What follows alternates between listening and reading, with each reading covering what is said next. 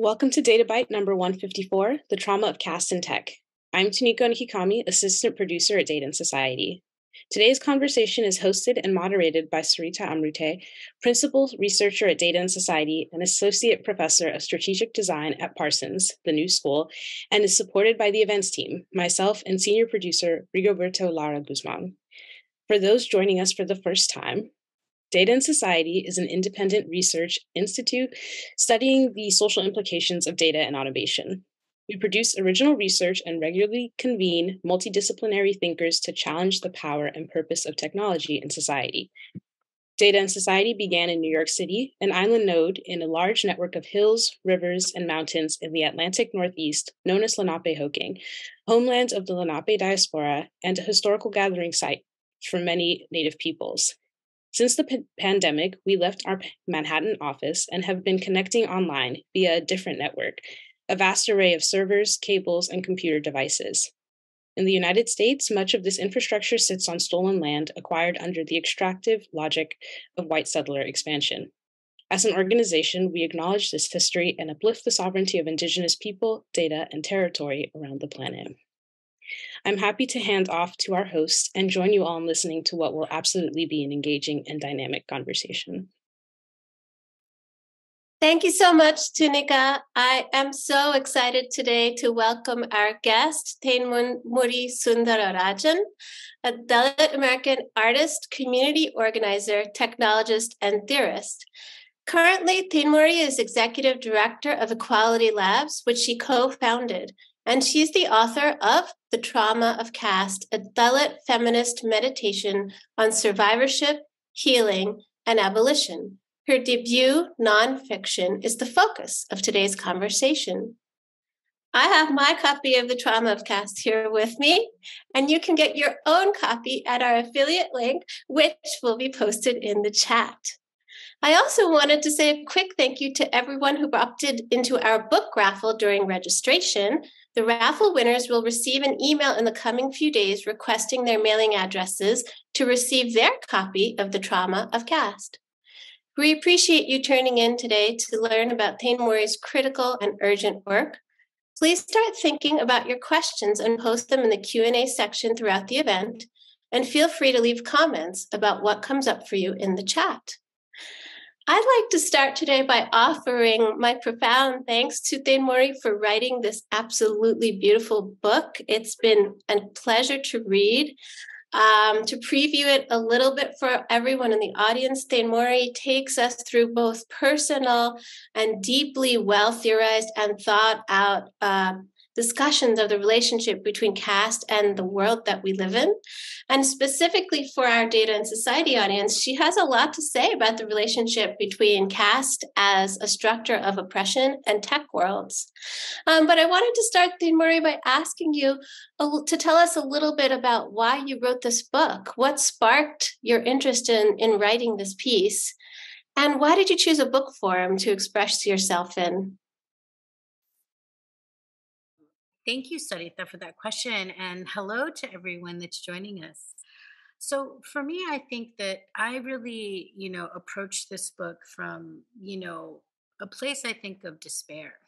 And I'm not sure how people were feeling, right at the end of 2019, 2020, but it was pretty rough, I think, for me as an organizer and as a theorist and as a person.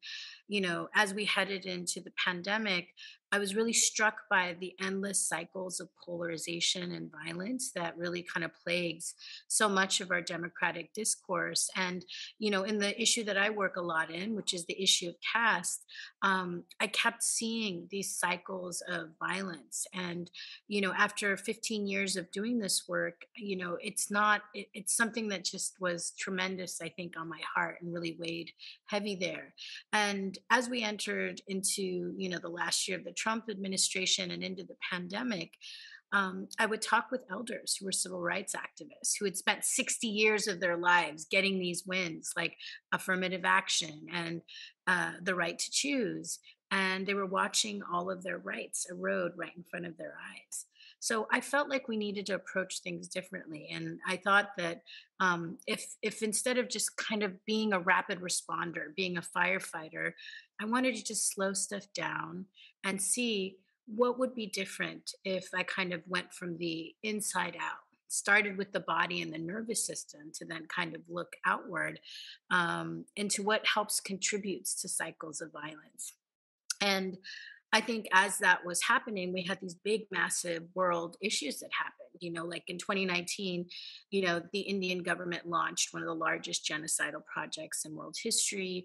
We went from that into a pandemic, into an uprising, into a coup. And that only gets us to 2021, right? So we know that we're in a time of deep instability, and that really requires us to think differently. And so that was one of the core reasons why I wrote this book, as well as my mom became terminal. She her kidneys failed, and as I watched her fight for her life, it made me think about why do so many BIPOC bodies struggle under the burdens of racial and caste and gender stress, and are there different ways that we can approach these systems of violence where we're not just fighting them and resisting them, but that we can heal from them. And so I employed a lot of different modalities. You see my mind as a theorist, you see my mind as a Buddhist, you see my mind as a feminist, you see my mind as a survivor, but you also see my mind as a daughter, and as someone who's part of a continuity with the earth and with the species. Mm. Yeah, and one thing, and what you're saying is you mentioned that you wanted to slow down. And as I was reading the book, what I found really remarkable is how well you are able to address different audiences through this body of work. And just to read a little bit from your author's note at the beginning, you started by saying, I write this book for my parents. And then each paragraph tells us another audience that the book is addressing. I write for my ancestors. I write this in honor of the Dalit, Bahujan, and Adivasi thinkers, reformers, and leaders. I write this book for the 54 million South Asian Americans who live in the US. I write this book because progressive Americans of all ethnicities and faiths need to know that justice and dignity and liberation are not just issues at home, but how do we build solidarity across nations? And it goes on, it talks about Muslim brethren, climate brethren, kin in various forms, in solidarity with Black liberation. And I was wondering if you could talk to us a little bit about who you wrote the book for, whether it's for all these groups equally, or is it for them in different ways? How did you approach that question of audience? Well, it was very interesting because I think the first audience I wrote this book for was actually myself. Mm, I think if you are someone who is from a community that is oppressed, I think one of the things that we learned very early on is how to compartmentalize all of our identities, mm, and also how to compartmentalize the pain that comes from those systems of oppression. And so, as an organizer, I have my feet in all of these different movements because caste operates in all these different domains. And from a logical level, like I can go toe to toe with anyone to talk about, how does caste operate? How do we deal with it as in this institution? However, when I began to write this book, I hadn't really done the reckoning of what caste had done to me in my mm, body, in my heart, in my spirit. And, violence breaks so much of your consciousness. And to kind of do that slow work of integration so that you can see it, for all of the pieces that your heart has been broken into, that's why I wrote it, And even I was surprised, like in writing a book like this, you would think like, okay, you worked on this for 15 years, you know everything you need to know. But in fact, the integration teaches you an even meta level of understanding of how a system like this operates. So for me, in the integration, I could see then the pathways that all of these different, beloved communities that I built all along could then be able to find integration within the larger whole. Because Dalit, Bahujan, and Adivasi movements are siloed from so many other racial and gender justice movements. folks that are survivors are often sidelined in their organizations and movements, and rarely do we see that assertion of their power be integrated back into their institutions. So, in many ways, the healing that I was talking about was also about the weaving back of people that have been put into the margins and centering us back where we are actually the majority and can also see ourselves in a full way. But I couldn't do that unless I did that work for myself, which is, what was so powerful to me and also very unexpected. Because I think when you go in with a theorist's mind, you're not going in with like a healer's mind, right? Because for theoretical work, you're just there to be like, this is the problem, and it's like brute force, let me strip it down to all of its form. But by the time you finish, there's not necessarily a framework that then says, and how do we heal? How do we build? That's for another journey. And I tried to do both because I think it's very unsatisfying to present a violent system like this and not provide pathways of how to turn pain into power.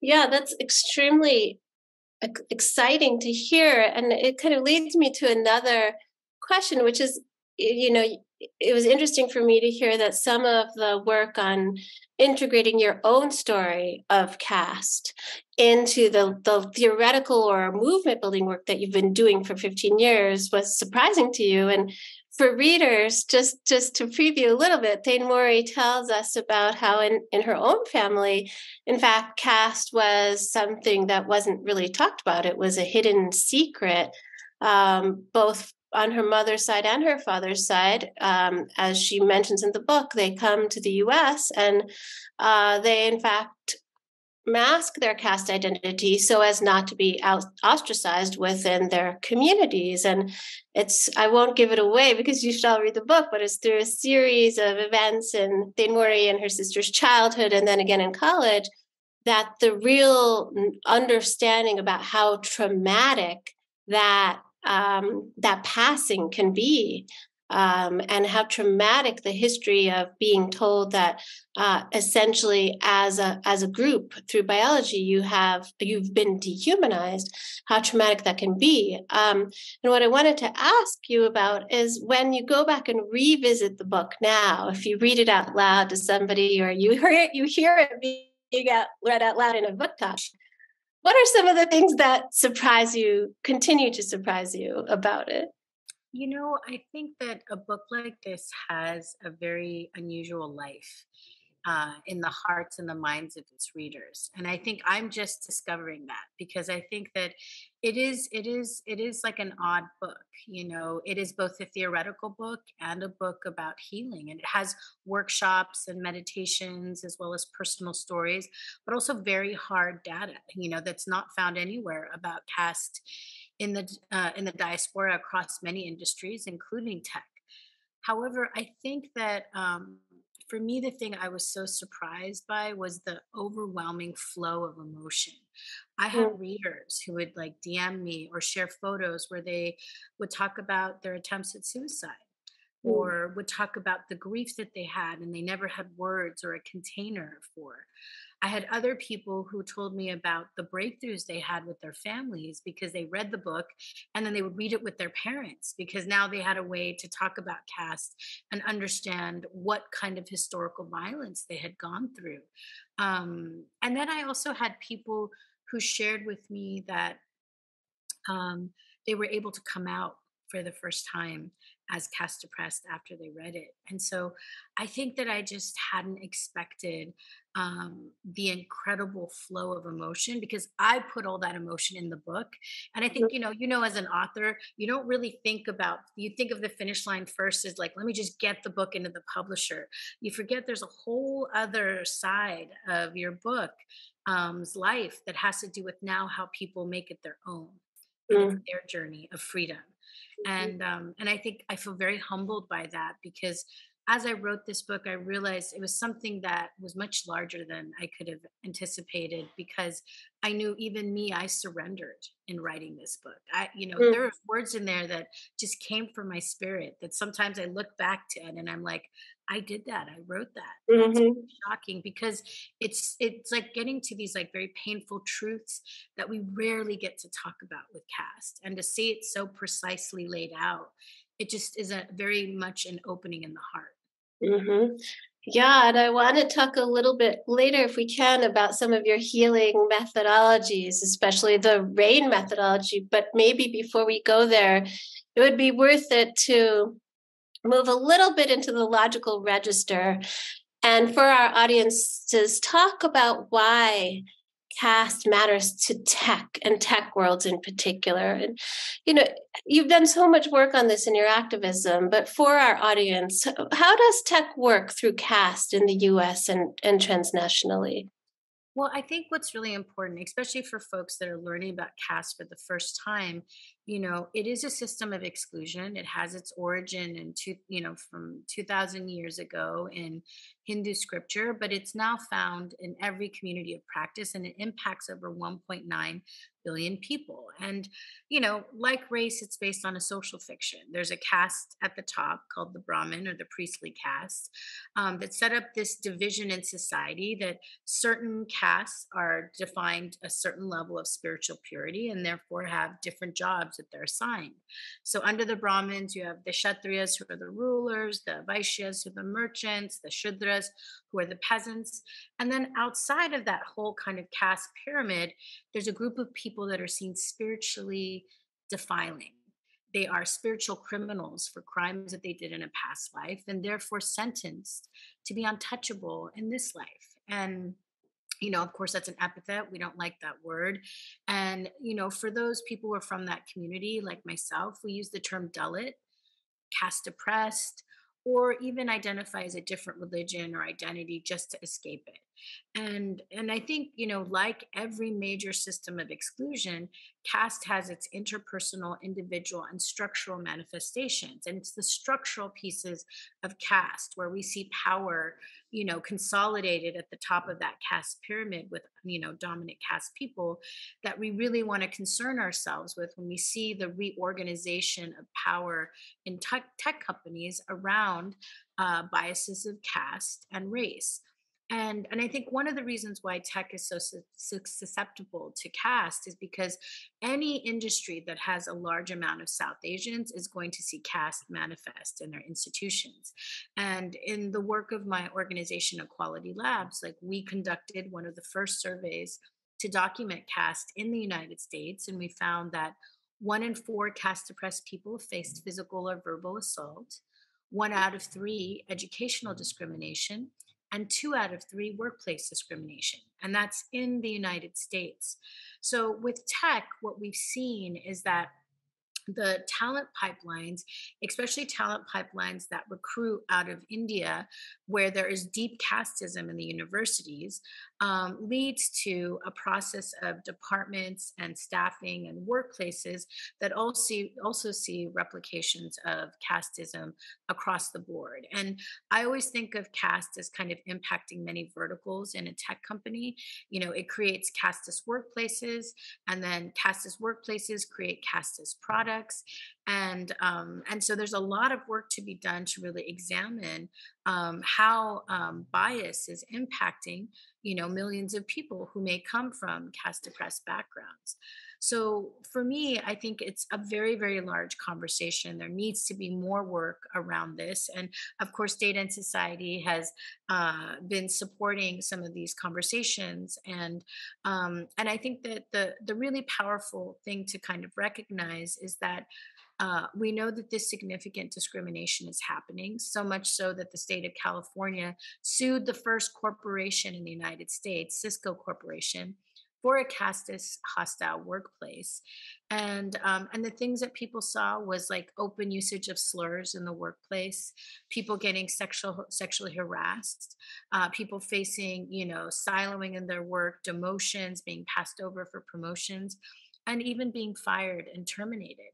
So you don't have to be an expert in caste to know that significant discrimination is occurring. And I think that in regions where caste is very prominent, we also have concerns with how dominant caste power might also collide with the development of digital authoritarianism, especially in democracies that are in crisis or facing religious ethno-nationalism. So just like we would not look at US tech without talking about racial bias, we have to understand that, our multinational corporations have transnational global workforces. The model of race that we're using, which is one that's primarily informed from a North American context, really occludes us from understanding global hegemonic systems like caste. And HR is not prepared to deal with it. There's actually not enough, research tools to also help people, to understand how caste bias may inform user experience and the product use, for users around the world. And this is why we got to talk about it. Yeah, and in addition to, or maybe to re-emphasize what you're saying, one of the strong points in the book for me in this mode is really the way you make the link between conditions within the labor force and then the kinds of business product decisions that are made inside the tech companies. And there's a quote that we've talked about in the past, but I just wanted to read it again from the book, which is this one around who is actually going to be held accountable for some of these occlusions, right? And you write, there's more to be done to hold these corporations accountable. The instinct for us to connect as a species is noble, but should our connections be defined by people like the founders of Facebook who sat in a Harvard dorm room trying to get hot chicks? I don't think so. That's not the competency that's required for platforms that have become integral for democracy. And so I think, maybe one of the things that you're pointing out there is that if we don't deal with the way that the system of oppression, that is caste oppression, manifests itself in tech industries, we're going to continue to see large-scale genocides. We're going to continue to see platforms that spread messages of hate and divisiveness, because in fact, the people who helm these platforms they don't have the kind of competency that they would need, and perhaps they don't want to acquire it to really face these problems head on. And I think that's so important, Sareeta, for people to really understand is that whole model that came out of Silicon Valley about moving fast and breaking things really, meant it also broke our democracies all around the world. And I think from my vantage point, I was one of the first advocates and researchers that worked with the companies on the issue of caste. So I saw with my own eyes how inept each of these companies were in handling the moderations of hundreds of millions of people in in the South Asian market. And also for them, policy meant only the US market because they were really catering to US civil rights groups that they were much more worried about because they could lead to regulation in the country through Congress. And they really didn't care at all what was happening to their largest market that was growing, the Indian market at this time. But I think through our advocacy, through our research and continuous kind of pressure on the inside, we were able to get caste as a protected category in terms of moderation at YouTube and at Facebook and at Twitter. But it was already too late by the time we did that because they'd already been in operation for 5 to 6 years. And the bias in the staff and the lack of cultural competency meant so much dangerous speech that was casteist, that was Islamophobic, and that targeted religious minorities had already become the norm. Mm-hmm. And that's the danger. Again, this is why I keep saying bias. Companies create biased products, and it's why we need to have a global understanding of these systems of oppression around the technology that we use and that we study, because we don't want to be documenting our own demise, which is often what I feel like we're doing because of how reckless these companies are in, holding up their duty of care to their users and the democracies that they operate in. Yeah, and staying on that theme for a little bit about not wanting to document demise, right? With your Dalit feminist activist hat on still, where do you think DEIA movements within companies need to go next? What do they need to do to better address the harms of caste, but also questions of indigeneity, anti-Blackness, all of those big issues that are on the table in tech firms. Well, I think that the remarkable thing about these companies is that they're not monoliths. And many of the workers inside join these companies because they want to make the world a better place.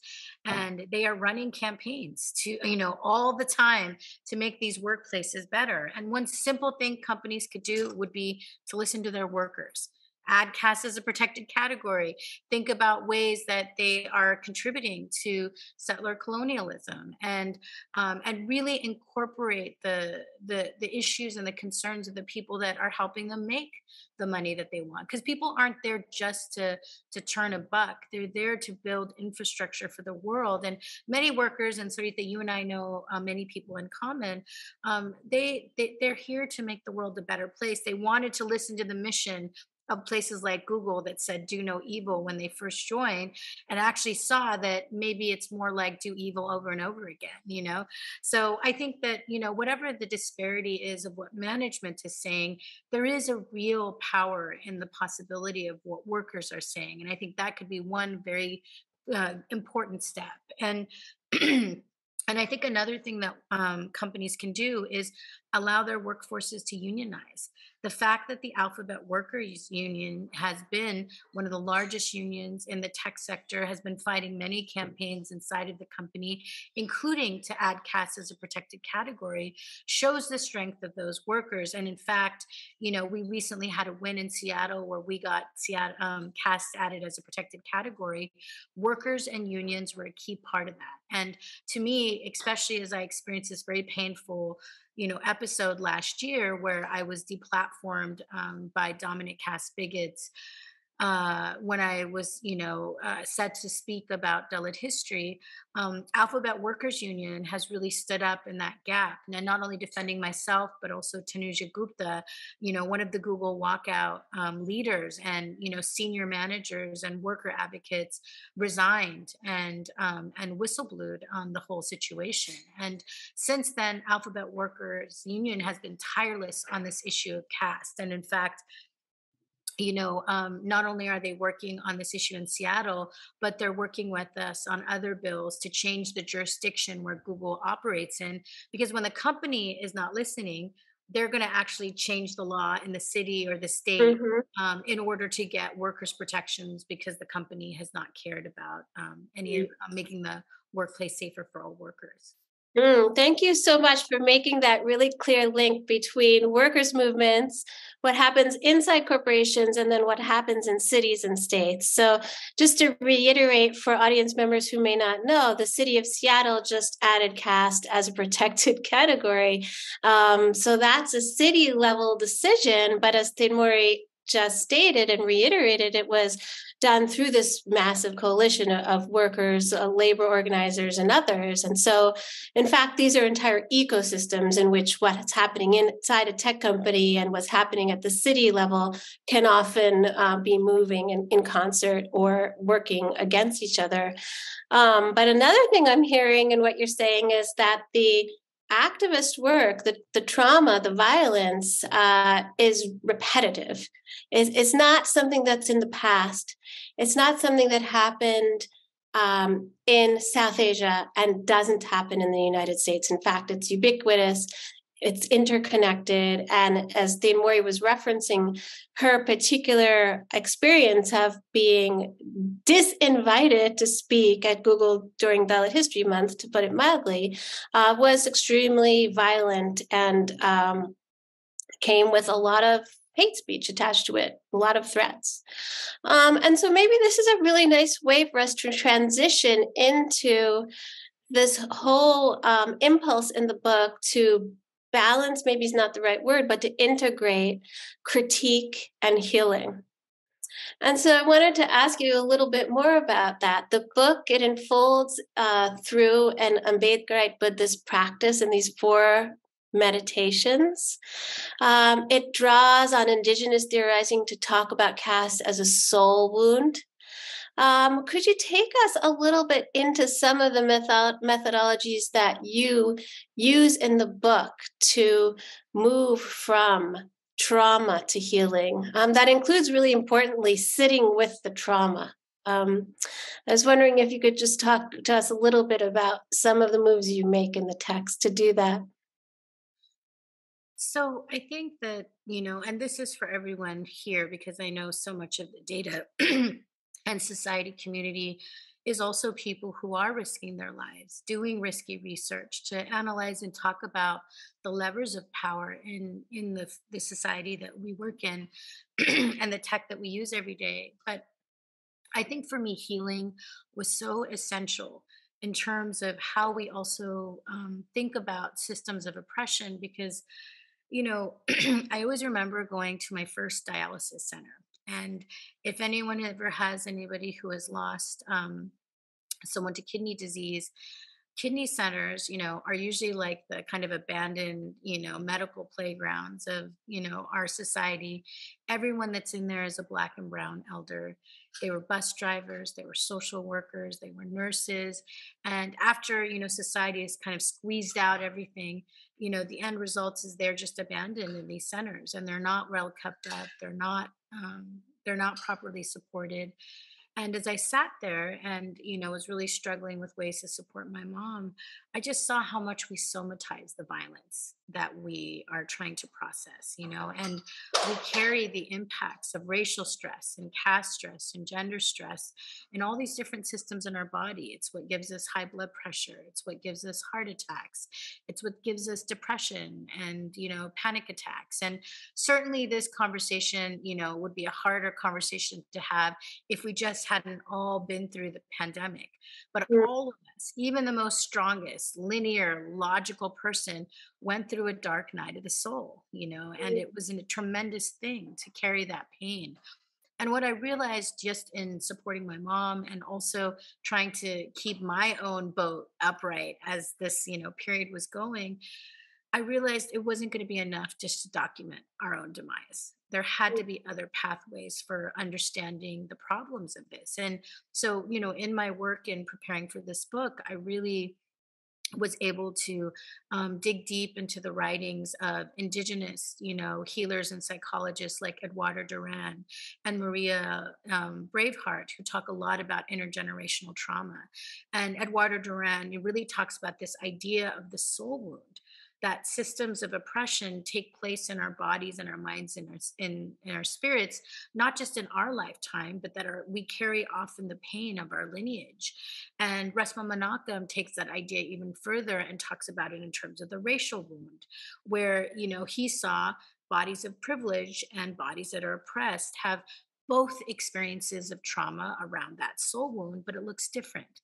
And that really spoke to me in terms of the issue of caste, because I think with caste oppressed people, the experience of caste is so tremendous because we face continual gaslighting and physical violence every time we talk about it. It's like, for example, for me to just do my job, I can't just be a researcher and do my work and then go to bed and call it a day.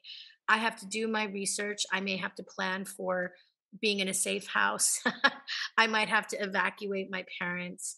There are attempts to like link me to terrorism and all sorts of demeaning and disgusting and terrible things that happen just because my truth as a caste oppressed person, that caste exists and that we need a remedy and that we need to heal from it, is too much for the bodies and the nervous systems of certain dominant caste people whose nervous systems have been wired for fragility and discomfort at the idea of sharing equity with an oppressed person. And I think with dominant caste people, as they start to kind of examine their own lineages, they start to see where they see their training has come around complicity, around shame, around what happens when you speak out, and how you might also be taken out of your networks of privilege if you challenge the order of privilege. So there's so much that's embedded within this soul wound, and you need many different kinds of leadership models to help people become free of it. You need to have the logical training and the historical training so you know where caste came from and what has happened and that continuity of work. But you also need tools like mindfulness so that you can have better awareness of when your nervous system is kicking in and bringing in some of your survival nervous system training around an experience of caste or racial stress. And then also tools to de escalate for you to be able to have a little bit more detachment around what you're experiencing in order to create greater resilience so that we can have shared conversations across the privileged and the oppressed. And I know that sounds like a lot of scaffolding, right? Because in the academic arena, we're just like, here's the ideas, boom, let me walk away. But that doesn't really get to the fact that we're in a point of contestation of shared consensus. So a fact isn't just because of fact and evidence, which is what you're trained in academia. A fact is an evidence also because of power. And what we've seen is, despite us having enormous evidence, beside us having scholarly consensus, the right just doesn't care whether it's dominant caste bigots or white nationalists. They're like, we know it's your facts, we don't care. We prefer our alternative reality because that makes us feel better. Our nervous systems aren't challenged. And it's why you have, parents in Tennessee who are trying to push, school board resolutions and laws that say that they don't want slavery taught because they don't want white children to feel traumatized. And so I think that this lens of the psychosocial is a really important one for us to both interrogate and develop a praxis around, because in many ways we are tasked with rebuilding consensus around the scholarship and work that we do. And we've had to do a lot of that work with caste equity because despite caste oppressed people having some of the highest rates of discrimination and hate crimes, there are still bigots who still want to deny our reality. And in many ways, like, I think that it would be a lot easier, and social media promotes polarization, for us to say we're not going to deal with our oppressors, we got to go over here because it's just too much to deal with them. But when it comes to genocide, when it comes to mass atrocity, which is the boiling point that our homelands are in, if we don't learn new techniques for de-escalation, the alternative is that we have to pick up the debris of the aftermath and work through the corpses and work through the destruction of society. And that's a tremendously harmful and life altering thing, not just for our generation, but for the generation that comes afterwards that has to make meaning of that. So I'm not saying, sit down with your oppressor, cavalierly. In fact, I had this insane experience, Sareeta, where I sat down, I gave one of my first book talks. One of my biggest trolls came up to me and said they wanted to have a one-on-one meeting. And I don't know if anybody has ever had that experience. It's like sitting in front of a bully, except in this case, this bully was a billionaire. They were a venture capitalist that funds like many Indian startups. And she has asked me to be investigated by the FBI and has said that she wants to litigate against us. But the thing that was amazing was I had my friends, I had physical security that was armed. And her, she sat down and she's like, Thenmozhi, I just want to know, do you really think that there's caste in tech? Because really, I know the technologists there and everybody there is someone of merit. And I said, we can talk about all of that. But what I want to get to first is, why do you think it's okay for you to threaten and harm and gaslight Dalits that speak about their legitimate experiences of caste discrimination? And what she did is she stood up. And then she started to say, how dare you threaten me? How dare you threaten me? And then she just got more and more and more escalated. And I said, let's just slow it down. We're having a conversation. But I want to ask this, because we can't even have the conversation about consensus because you won't even allow me to speak. And then she immediately ran away. And what that told me is that so many of the trolls, so many of the violent people that target researchers that are doing risky research and that are bringing truth in this moment, they are terrified to meet the people that they oppose in real life. They know that they actually don't have factual evidence on their side, and they're being driven from a place of irrationality. And so facts aren't going to move the irrational. Networks of trust do. and that's why I'm saying that we have to have these other tools of racial healing and caste healing and reconciliation, and have people who are in their networks de-escalate them, because if we don't do that, we're going to get to a more polarized, and the conditions for mass atrocity will be set. Thank you. That is a very alarming but indicative story of some of the things precisely that you're talking about around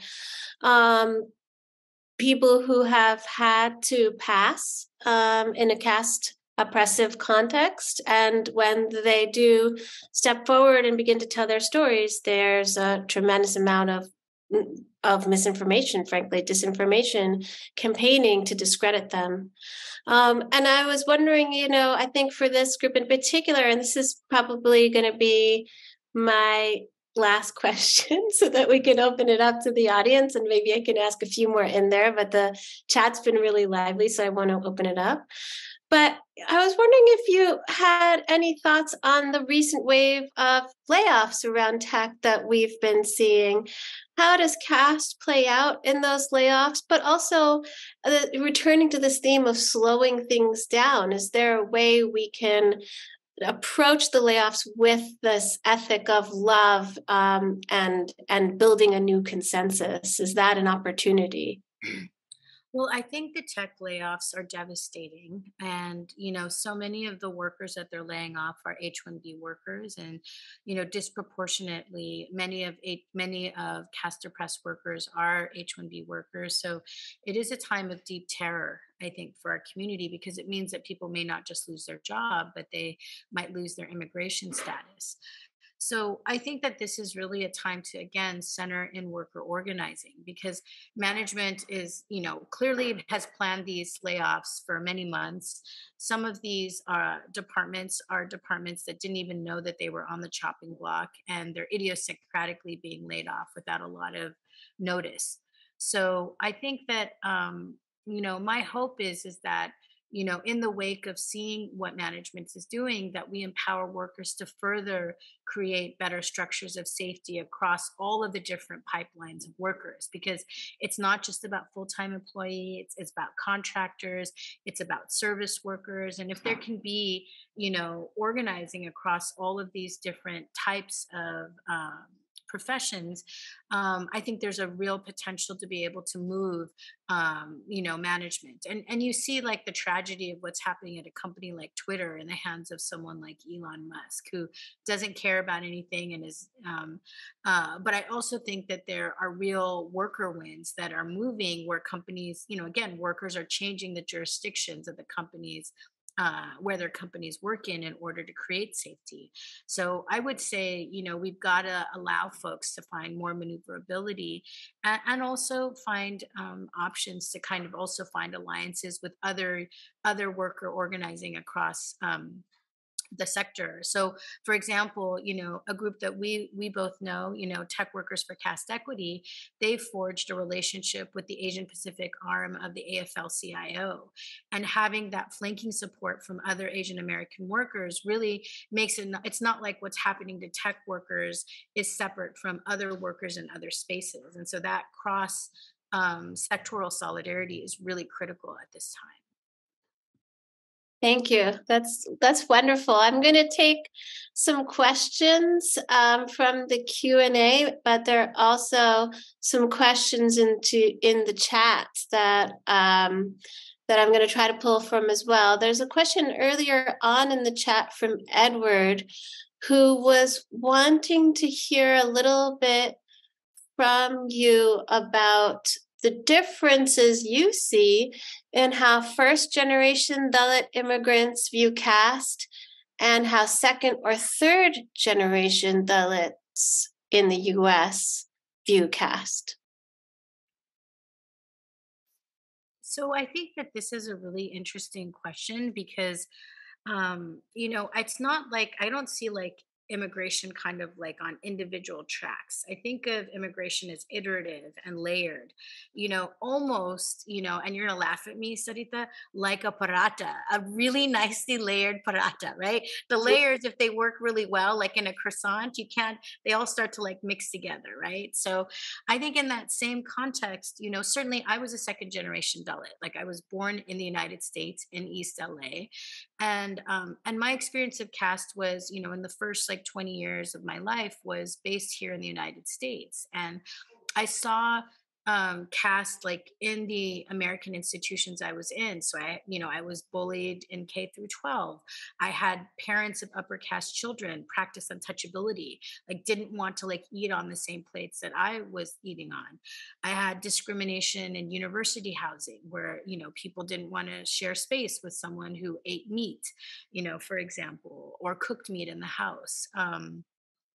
But I had people who used open slurs and were denigratory once I came out as a Dalit. And then I faced even more serious things in terms of rape threats and death threats. So a lot of, second generation Dalits like myself, their parents may or may not have shared with them their full caste identity. I think the trauma piece is so heavy for my parents' generation, and there was no rule book about how to be a Dalit abroad. The basic rule book that they had was, let's get out of this violent system. And I think like all traumatized people, they were like, and let's shove that trauma as deep as we can into the closet and never talk about it. Because this, they were trying to buy into the American dream where it's like, I can just come here, I'll make my life, I'll be a doctor, I'll be a lawyer, whatever it is. And if I just close my eyes and think really hard, maybe the intergenerational trauma will not be present. Mhm. But it doesn't work like that. And I think what was really interesting for my parents is that even though they never wanted to say the word caste and they didn't want me to know that we were Dalit, it was there all around them in the behaviors for them because they were still terrified and they were still traumatized. Mhm. And so they had insomnia, they had panic attacks, they were afraid of sharing their history, so they lived in the closet. And if you're a child who is watching your parents hide their identity because of the fear of being outed, you know that something's wrong. So it's certainly there, for us as second generation Dalits. But for people who immigrate here and maybe here as H-1B visa holders or people who, did their education and stuff in India, caste is really present for them as well because they're moving into industries that are often very casteist. So they have to hide their identity. They have to be concerned about if they speak about their activism, could they lose their job? Could they face an HR complaint? And that's happened to Dalit workers, is that when they've advocated for caste equity or liked a post, they've been called in and written up by their managers saying this is not appropriate for the work. And these are unlawful things that are happening, but it's happening. So I think what ends up happening across the generational divide is that people are trying to figure out how little can they say and how much pain can they avoid without actually confronting it. And I think, again, that's one of the reasons why I wanted to write the book, was to say it's actually okay. It's okay for us to be honest about how bad things are. It's okay for us to have grief about our experience. And it's also okay for us to ask for the right to heal.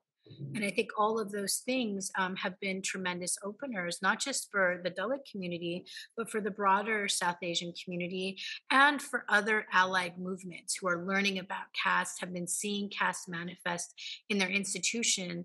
The book really opens up shared language for us to build, very powerful shared internationalisms. Yeah. Another question from Sabu is, you noted that casteist speech has already become the norm at social media firms. How might they reverse this given the added caste as a protected category with your interventions? Well, one of the things that we have to do is like we actually prepare slurless documents, because you'll be surprised. Many of these companies don't have active slur lists related to caste slurs or religious slurs. So we had to provide that for these companies, and then also provide translation across all of the different languages that a slur might operate in.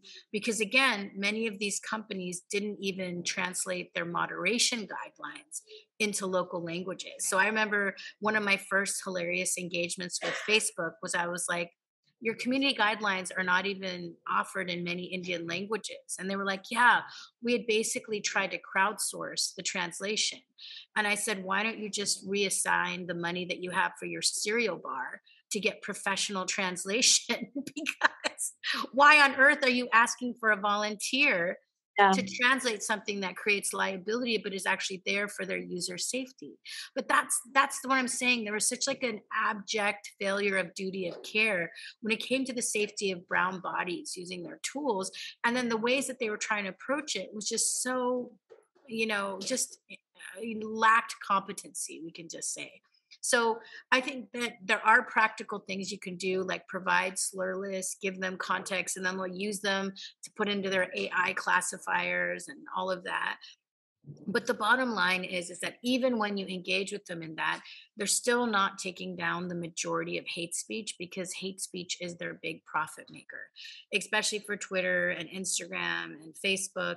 They make money every time dangerous speech is happening, because to be honest, you can't solve this on a slur by slur level. You actually have to have a policy for mass atrocity for a country, and they have to say, we know that this is a tier 1 dangerous country. It's really unsafe for us to operate, which Facebook has said. I don't know if you guys remember in that Wall Street report that occurred, but they said that we are not moderating certain content from dangerous actors because we cannot ensure the safety of our staff and our offices.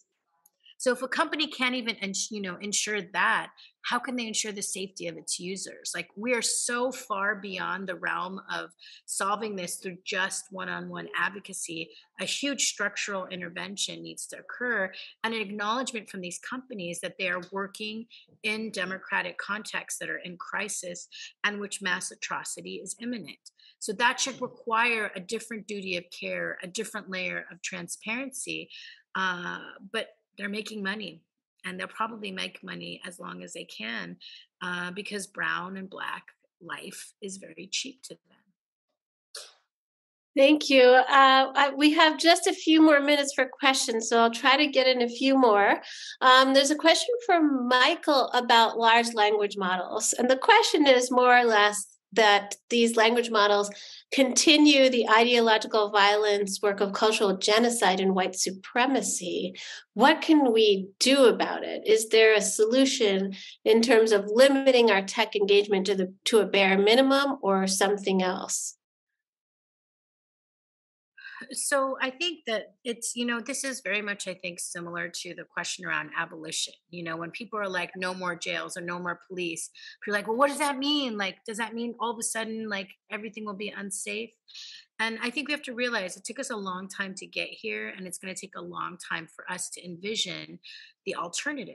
And that's why I wrote a lot about the just transition in my book, because I think that the model and the frameworks of just transition are a pathway for us to think about the ways that we get to building that new kind of institutional model for how we might want to engage with technology.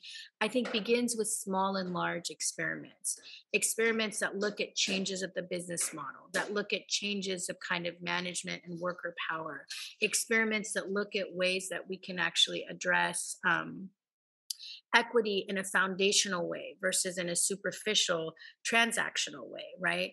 But if you try to do all those things all at the same time with no capital, it's not going to move.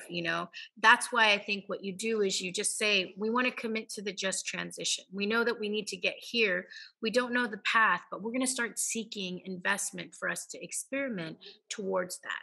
And I think this is where we stop being firefighters and documenters of our own demise and become architects of the future that we want. And that requires also a shift of vision, because I think when we see these like billionaire capitalists that are doing these, companies, when you actually get under the surface of all the, flash and boomba of their saying, there isn't really a lot, there's no there, All you have to see is like what Elon Musk is doing with Twitter to just realize there is no there. But I don't think we empower ourselves enough to step into that architect's role. But I think that a lot of that also has to do with the fact that we haven't fully healed.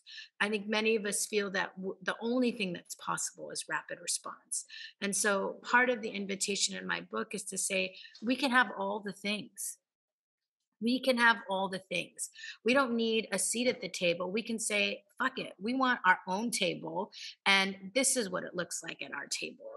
And to be that ambitious really also requires your heart to be expansive and open and alive with possibilities.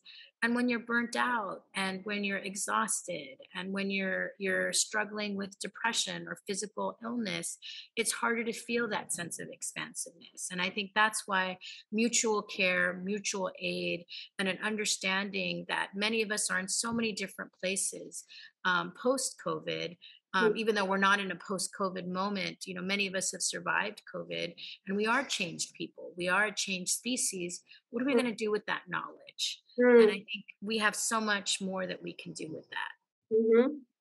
Thank you. I'm sneaking in one final question, which combines two questions, because I think you're really starting to answer this question from Irene, which is, how do we stop ourselves from passing down these soul wounds to future generations? How can we instead pass down our healed, resilient souls? And then another very practical question, which is, for folks who are not from CU, who are not from a South Asian cultural background, how can we recognize caste discrimination? And what do we mean when we say caste language is already or casteist language is already a norm in tech? So I think, how we stop passing on the soul wounds, whether they're racial or caste or, um, settler colonial in nature, I think really comes from us situating and doing our own work. I think many times we want to solve the problem and fix other people or fix the system as wounded healers, but where we haven't really done our own work, and which means that we sometimes cause harm because we haven't done that work. So I think that it really requires us to first sit, understand your lineage, understand the pain that lies within it. And this isn't just a process of logic. It's not like I was a refugee and I experienced this thing and this thing and this thing, or whatever the story of pain is that you have. It's not just about writing it and thinking about it. You've got to find where it lives in your body, and you've got to move it. You've got to think about what would help you kind of create a container for it. Sometimes it's grief and being witnessed by a therapist. Sometimes it might be ceremony, with other trusted people. Maybe it might be a collective group that is made up of other similar survivors of whatever the issue is in your lineage.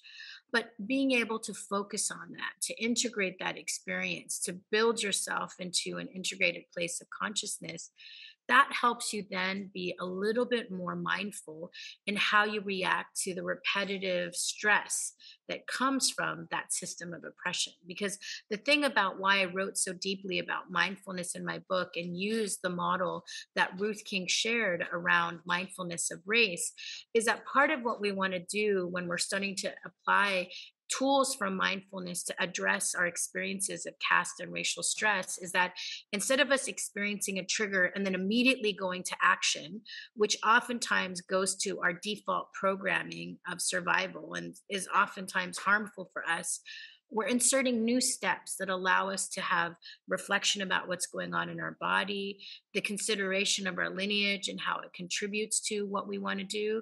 And instead of us even thinking about action, we're thinking about nurture. How can I be nurtured from this point of stress? And that's a very different thing, because usually when something chaotic or traumatic happens, our first thing is like, hold my earrings, I am ready to go, But not everything requires a fight. Not everything requires an engagement of conflict.